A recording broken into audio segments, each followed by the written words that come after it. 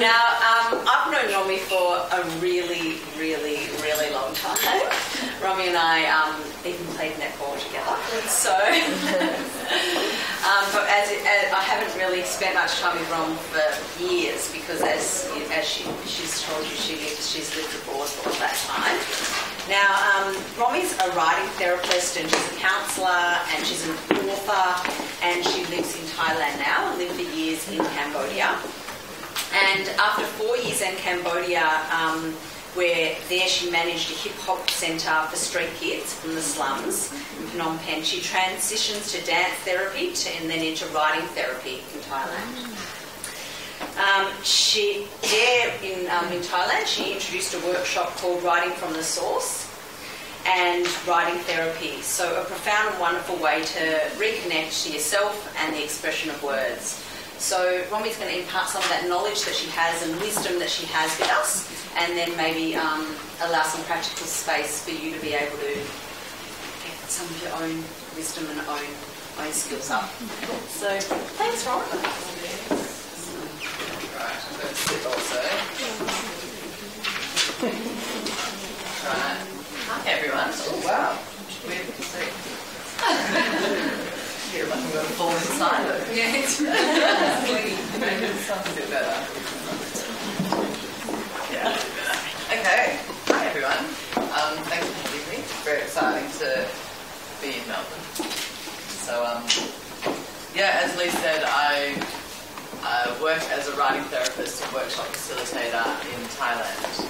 I know Cambodia is the thing that everybody always wants me to talk about, and I can see everyone's faces go. I will talk a little bit about Cambodia, but not a lot, because it's not what I'm doing right now, and not sort of the point of all of the sharing and the wisdom that we're going to talk about today. So before we begin, what I would like is, everyone's got a pen? Yeah?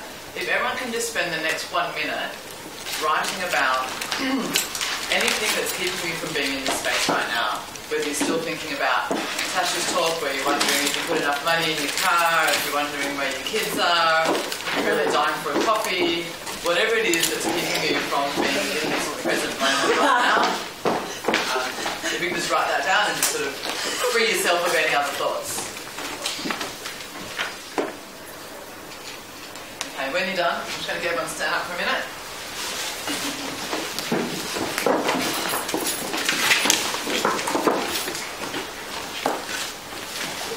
And just have a quick shakeout. So everything you've written, shake it off.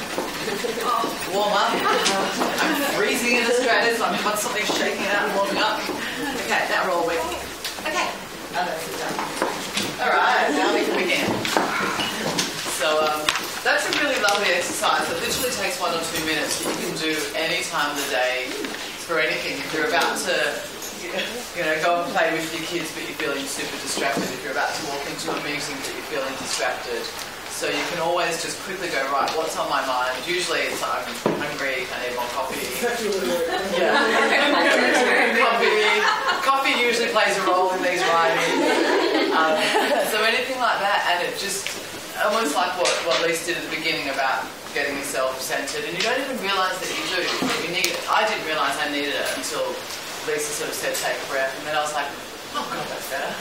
So just bring yourself into that moment so that you can be present in whatever it is that you need to do with yourself.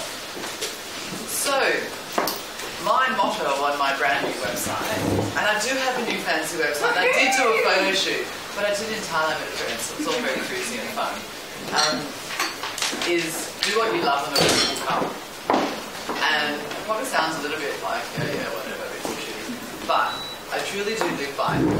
Okay, so do what you love and the rest will come. And I have lived it and not lived it, and I will tell you a bit about my story as a person to show you how it does and doesn't work, and how you can actually form decisions, how do you work out what your decision-making process is, which is really, really important. Do what you love and the rest will come. I don't know how many of you feel that you actually live like that, truly? Yeah? Yeah? Does anyone feel like they don't? Yeah? I feel like I've slipped out of it. Yeah. And I think with societal pressures, family pressures, community pressures, depending on what kind of, world you live in. And I think, I grew up in the Jewish community in Melbourne.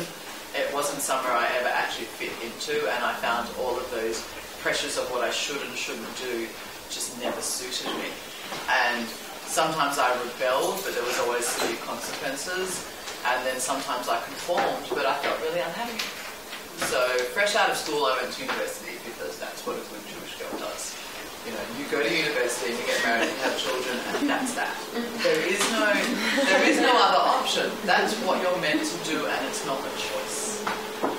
That never suited me. I'm 41 and I'm still living overseas and doing what I want, and I'm childless and I'm perfectly happy. So it just didn't suit me, but I did go and do it because I was meant to.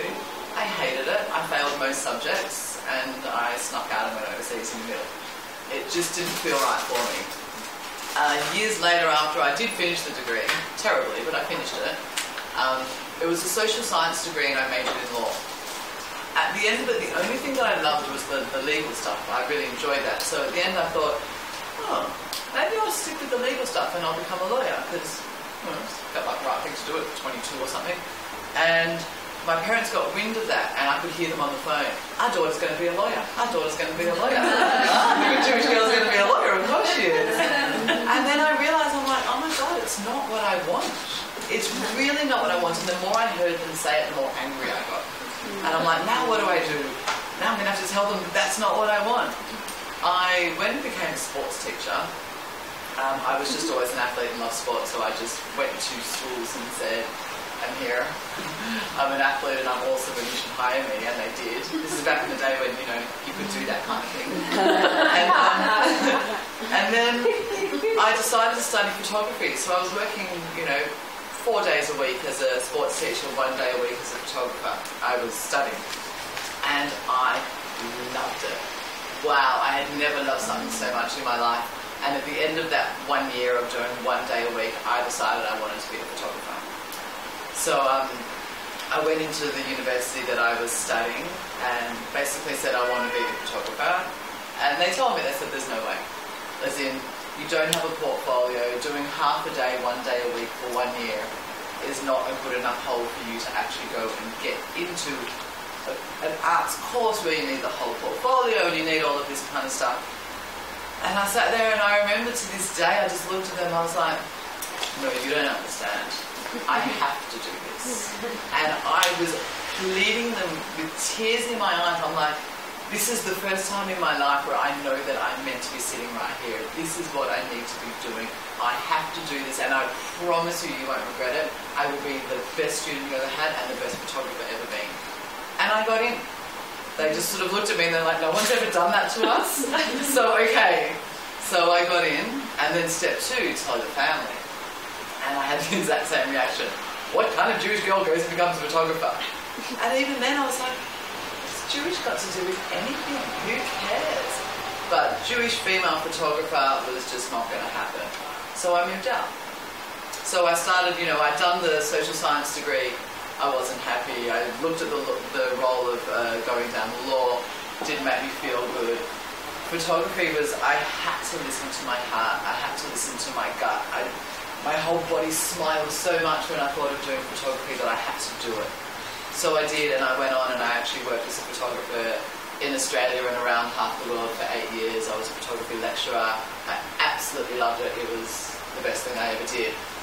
Before I got into my more current world of, I went back and studied social work and did masters in international public health, and always really felt that there was more to give. Always wanted to do counselling, wanted to work with people, and I've worked in mental health and drug and alcohol and homelessness, and I've always, in hindsight, I've probably always done different forms of creative arts therapy without realising. I loved volunteer work. There was always more to do, always more to give. So I was in Vietnam doing art therapy with deaf students. I was in Cambodia, which I'll talk about in a minute. So now I'm doing writing therapy. I was always doing different types of therapy, different types of group work, and always because it felt right. So since, the whole social work and that whole, social science debacle at university, I've never done something that didn't come from my body and make me smile. So it was always asking my body how it feels. So you can ask, people talk about, the head and the heart, people talk about the right and the left brain, there's all these different theories about all different things. There's a lot of research now, there's psychologists and science and psychiatrists around the stomach being the second brain. So, and some people talking about the stomach being close to the first brain, and it's all about the stomach.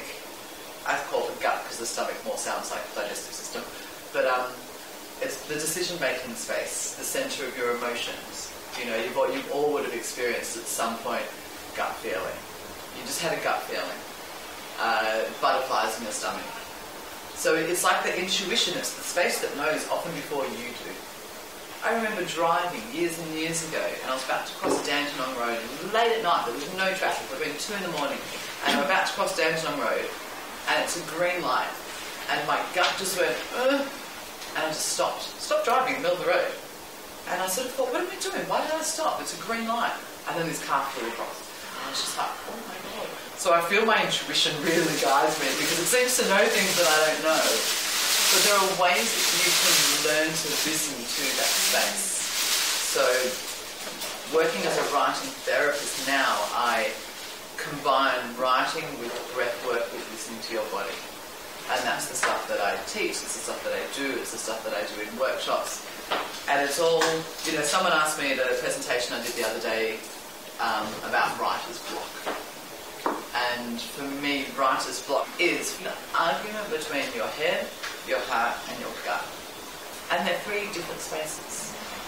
So mostly we start with our head, Our head will write the list. And lists are very important. I'm a huge fan of pros and cons lists. I write a list about everything.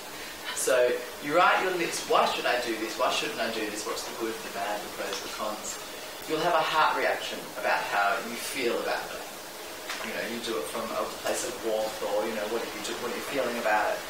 And the gut, for me, is almost the mediator. When you're arguing between your head and your heart, your heart's saying, follow this man to, wherever on the other side of the world, and your head's saying, you can't do that, that's ridiculous. Your gut will be the one that gives you the answer. The gut, for me, is the mediator. So you've got your head and your heart and then your gut. Does that make sense to everyone? Mm-hmm. Yeah? Does someone want to volunteer to see how that works? Is there anyone here that currently has a decision they need to make between 2 different things? I've got a decision next year around counselling training by uni or yoga training. Okay. Alright, so are you happy to be used as the guinea pig? So next year you can either do counselling training or do yoga training. Okay, what I'm going to ask you, do you have a pen on you? Yeah. If you can write down those 2 statements, next year I'm going to do counselling training, next year I'm going to do yoga training. So step 1 is firstly identifying what are the options that I'm trying to choose between. Step 2 is actually writing them down as if they are a positive statement. I am going to. So the statement needs to be the truth. I'm going to do this, I'm going to do that. So the statements can't be wishy-washy. So I'm going to, next year I'm going to do yoga training, next year I'm going to do counselling training. Always in your own words. Finish. Yeah, okay. Complete. Yeah, and have you written them into positive statements? Yes. Yeah, okay. Do you want to come and join me here? What if your decision is to do something or not do it? Yeah. So you can just say, I'm not going to. Yeah, I'm going to go to Asia next year. I'm not going to go to Asia. So I'm it's going to still stay in positive Melbourne. So just sit down. Yeah, see, it's hard to change, isn't it? So you've got the 2 there? Yeah. Okay. So, yeah. So just totally ignore everybody. Yeah. I'm going to get you to close your eyes. I'm going to tell you to take 3 really big deep breaths all the way down to your belly.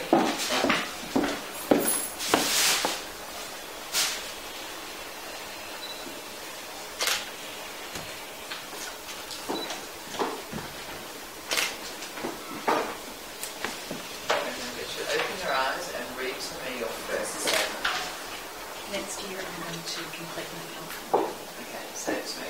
Right on. say it louder, like you really mean it. Next year, I'm going to complete my counselling training. Okay, close your eyes. Just take a breath. Keep repeating that back to yourself inside. Next year, I'm going to complete my counselling training. Seeing how that feels in your body.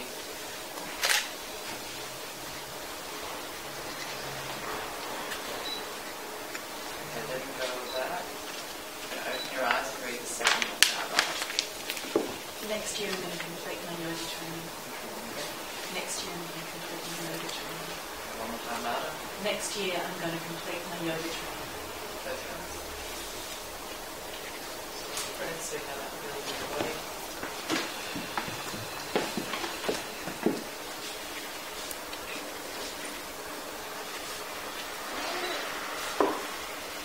Okay, open your eyes without thinking about it. How does your body feel doing the two different statements?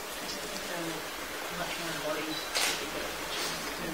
I don't know if anyone on this card can see, but this side, we can see her smile when she did that one. Yeah. So when she said the one about the yoga training, she said it with a smirk on her face, like, I kind of know I'm doing that. Yeah. So we can, like, when I'm watching, I can always see from the person's body. You'll find when it's the one that's not what you want to be doing, your breath will feel contracted, your stomach will feel tight, and your face will feel a little bit strained. And when it's the one that you do want to do, you almost feel like you're sighing, you're taking a breath, you feel relaxed, and you have a little smile. It's like the first one's out here and it's kind of nothing energy. Yeah. So what are you going to do next year? Complete my yoga training.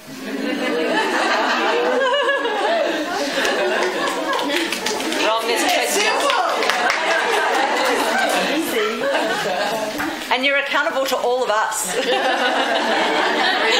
year. Yeah. But so it's really, you know, is there anything you want to say? I just wanted to add, I've done similar process before where I imagine decisions on the ground and then I go and stand in them. Okay. And then I just tune in and totally see how my body feels. And that's how I decided to move to Melbourne. Okay. 20 years ago. Yeah. Fantastic. Well done. Romi, can I just ask a question about the process in terms of someone that doesn't have that same level of body awareness? Yeah. What's your experience with that? Someone that might be very new to that? I would say, I think only once ever have I done that, and it was quite a young person, I was about 19, and they just didn't know. I was a bit thrown by it. I was like, oh wow, okay. So you just had to keep working with them. Okay. I've only had one person that I believe was lying, for want of a better word. It was one about sexual identity, and they really didn't know if they were straight or gay, and so we were doing that kind of thing, and they were flat out terrified. They couldn't even read the sentence, they just couldn't. So they clearly weren't ready to do that. But even if, you know, I mean, you clearly knew immediately that it was yoga that you wanted to do, but I could see it, and people on this side could see it before she even said it. Yeah. So it happens intuitively because it's your body letting you know. And if you just sort of relax, your body's going to tell you. And you can argue with it. And also the only other issue that can come up with is your stomach anxious? Like, are you feeling anxious about that? Or is your stomach saying, no, that's not the right thing to do?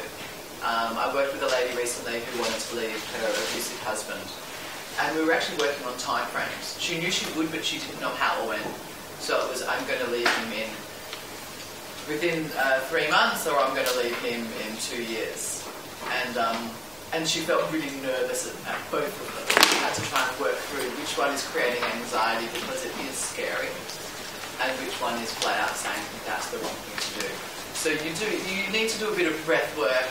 And I'm not a huge breathwork person. I'm not the biggest meditator. You know, that's not my expertise at all.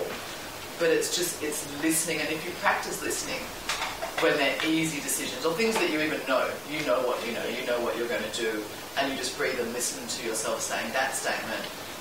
You know it's true, so you can feel, yes, this is me in my relaxed state. You know, and this is me in my kind of anxious state. Yeah.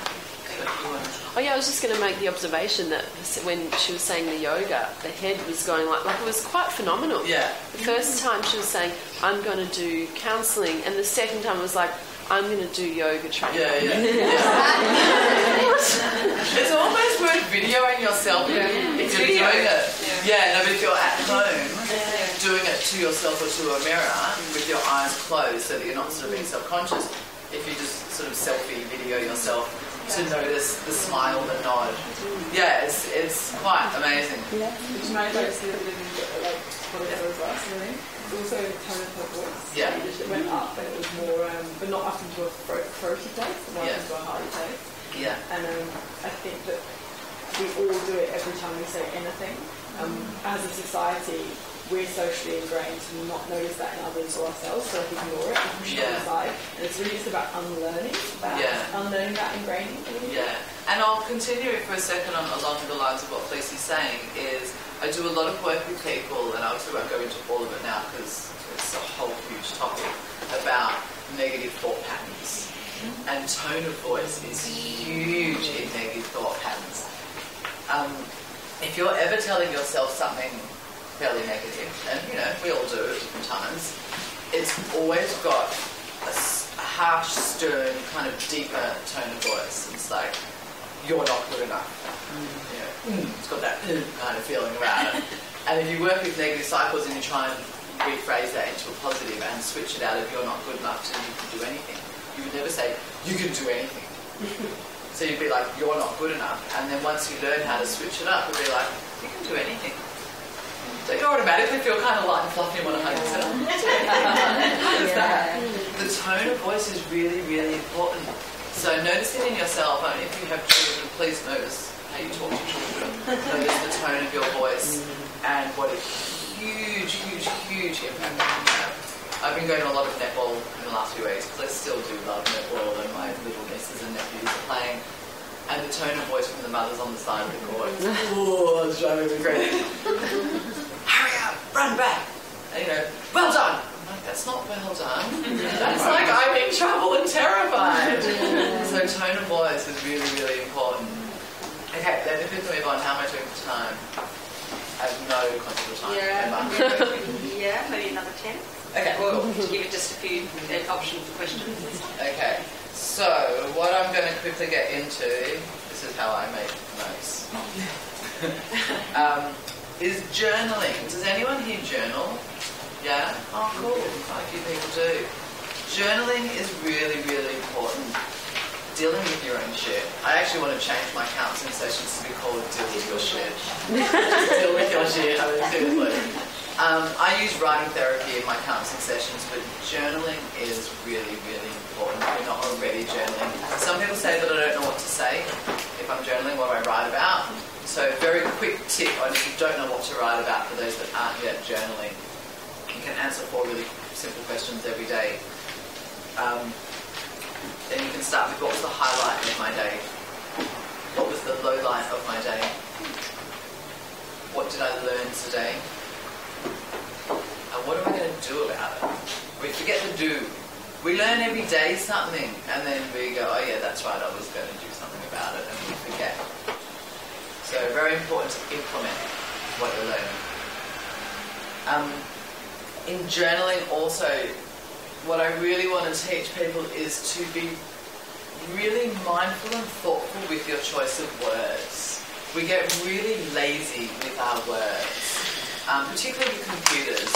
Don't journal online, by the way. Like journal, write, pen, paper. And by being mindful with your choice of words, I mean often people say, "Oh, I had a shit day," or "I'm a bit sad," or "I'm annoyed." What does that mean? I'm sad. Okay, well, what's sad? Are you depressed? Are you anxious? Are you annoyed? Are you frustrated? Are you lonely? What is it? You can't just say I'm sad, I'm happy, I'm good, I'm bad, I'm cool, I'm not.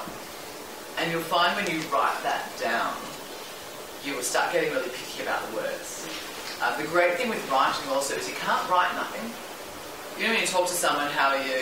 Oh yeah, no, cool, well, a bit stressed, but, it's not even a sentence.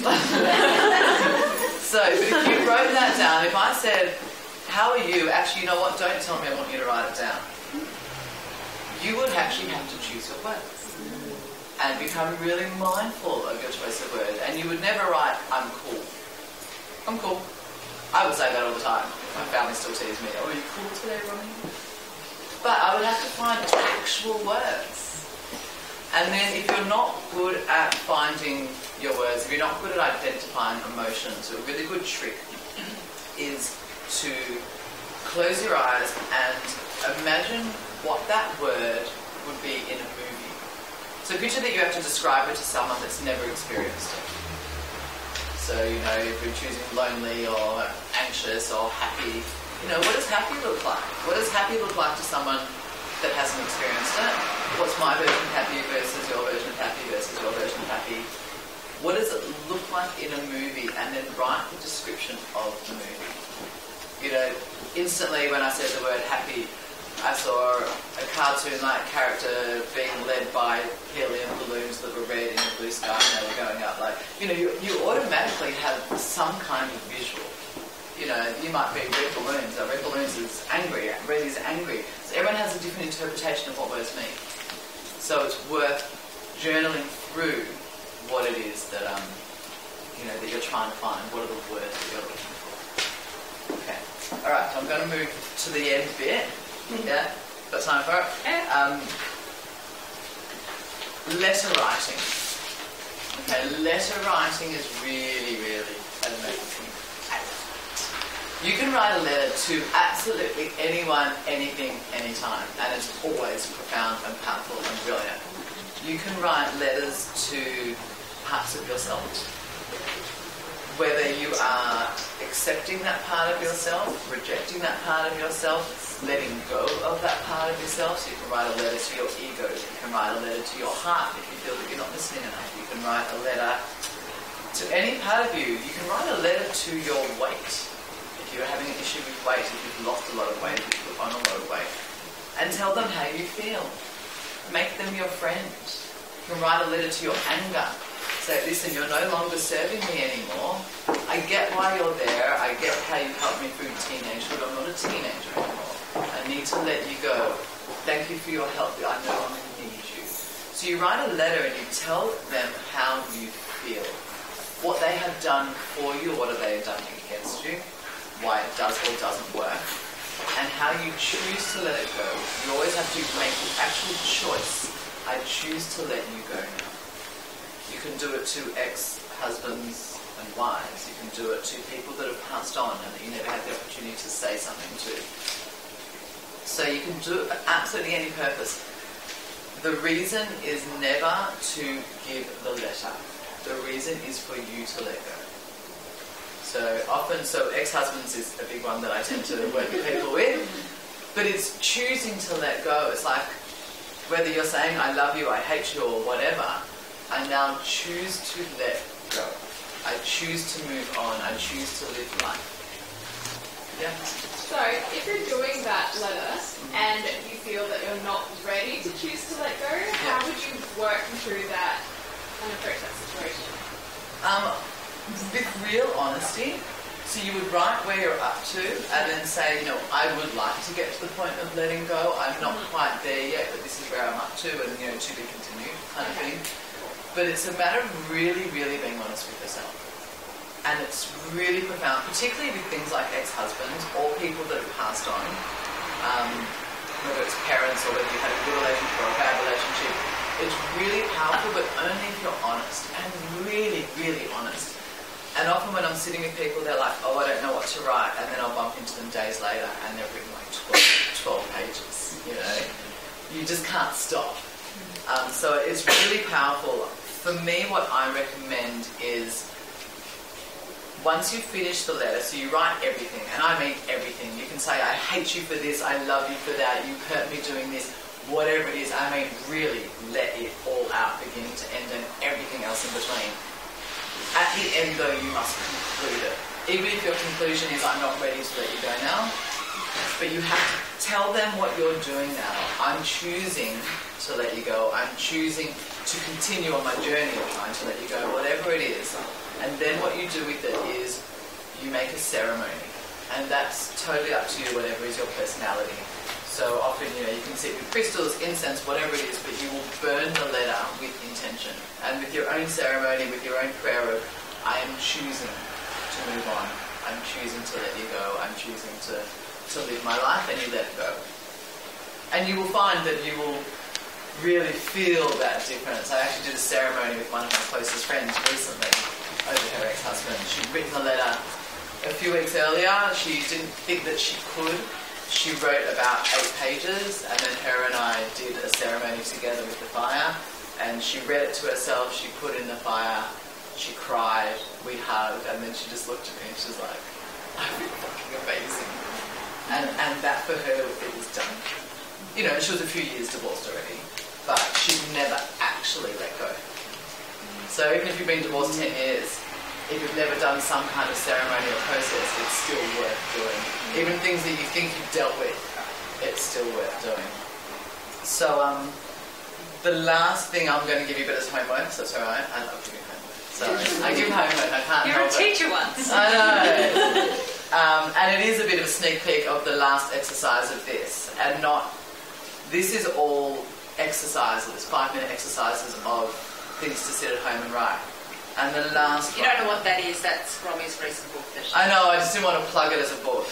But it's a book. 5-minute guide to emotional intelligence, and it's a journal. So you write in it, you answer the questions in the actual book. Day 30. So it's a 30-day challenge. This is the last day of your challenge, your last entry in this journal. Are you ready? And this is your homework for all of you, so you have to write it down. We're skipping to the end. Yeah, I've got half an hour. Write yourself a love letter. Write the most beautiful, amazing, delicious love letter you have ever written, and yes, it is to you. How incredible, your best friend. So for homework, whenever you have a minute, it would be amazing if you sat and wrote yourself a love letter. When was the last time we remembered to tell ourselves how amazing we are and why we love ourselves and how brilliant and beautiful and incredible we are? And really go there, really, open yourself up to it. So. And that's me.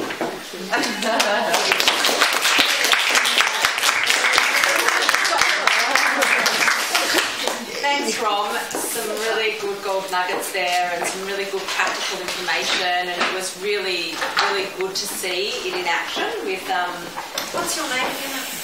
With Victoria, and see, really witness her and witness that change and realise that we can do that for ourselves, or even, if you want to do it with someone else, grab a bestie or grab your friend or your partner or someone, and maybe you can do that same exercise with someone.